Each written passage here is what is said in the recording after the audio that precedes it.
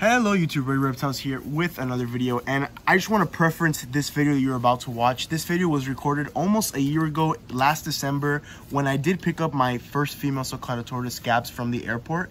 I picked her up out of Fort Lauderdale International Airport, and she was flown in from Arizona. So I want to give a preference, a kind of a just a general understanding, because the video is going to be all over the place.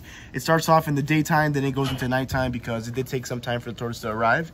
But everything was good. She was healthy, happy, and I explained everything in the video. And then later on it jumps back into a different day when you see the two tortoises during the day. So you see Goobs and you see Gabs just recently arrived. So I wanted to give that a preference. So you're gonna see a double intro, this one and the next clip is gonna be me doing the whole hello YouTube, Reptiles here. So I hope you guys enjoy this video, and I kind of want to put this out there because it's not something you see very often. So thanks for watching, and let's get right into it. Hello YouTube, Reptiles here with another video, and in today's video I'm on my way to Fort Lauderdale International Airport, where I will be picking up a female Sulcata tortoise. You guys haven't met my male yet, but in a future video you guys will. But you know, I'm on my way to pick her up, so I'm going to document that for you guys. So hope you guys enjoy, and let's get started.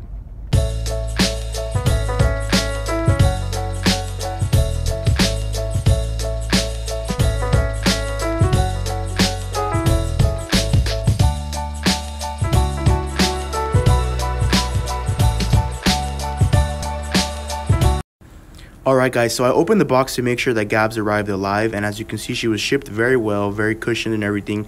Since it was December, the person shipping it provided us with 2 heat packs to keep her warm, and obviously it went really well, so I can't complain with that. And you know, she was very happy, and I had to just make sure she was good. Alright, so just arrived back home from the airport, and this is the new female Sulcata tortoise. She's an 18-inch girl. She weighs around 50 to 60 pounds, I was told, and you know, she is a proven breeder.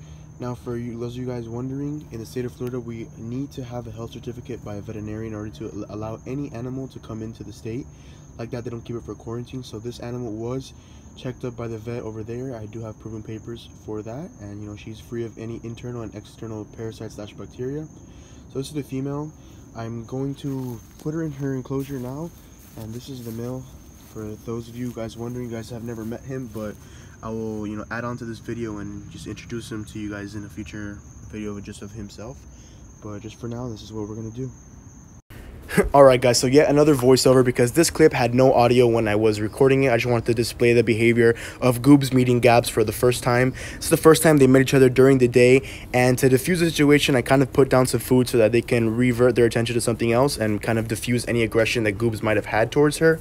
But as you can see, nothing went wrong. They started eating, and he even started breeding her with food in her mouth. So I just wanted to share that with you guys, and kind of give you guys context, because you know, other than that, it would have been kind of confusing. So there's Goobs. Alright guys, so hope you guys enjoyed today's video. Since it was all over the place, I wanted to kind of interfere and give these trajectories with the voiceovers and the clip in the beginning of the video. But like I said, if you did enjoy, please subscribe, like, comment, rate, and leave everything down below that you want to see. You know, I'm always open to making new videos, and I have created this habit of trying to record as much as possible now.